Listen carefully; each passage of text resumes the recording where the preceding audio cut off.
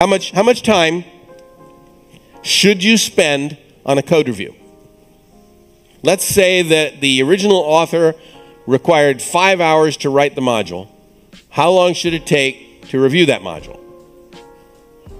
Well, some function of 5 hours, maybe not exactly 5 hours, but some significant function of 5 hours, because if you're going to review the module, you need to walk through the reasoning that the author originally went through.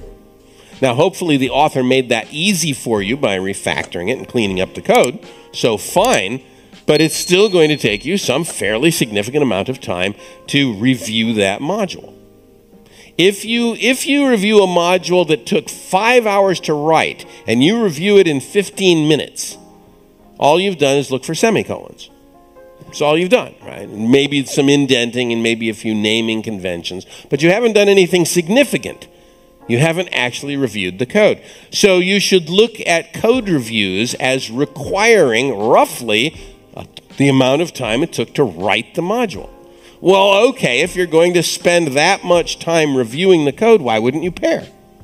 Pairing takes about the same amount of time, but when you're pairing, you are actively involved. You are not passively reviewing, you are authoring. There's a much better way to share knowledge and contribute to a team.